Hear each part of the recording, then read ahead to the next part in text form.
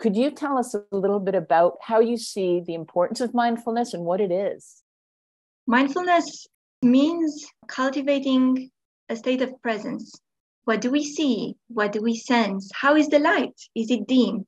Is it bright? How does the wind feel on our face or the sun? All these things help us to be more in our body and grounded. How do you think your illustrations has helped bring that out? When I see a text, I just connect with the state that it gives me. And I feel like this is a mindfulness practice in itself, because I'm trying to reflect how that image is reflected back at me. What do I want to send out to kids? How do I want this to be?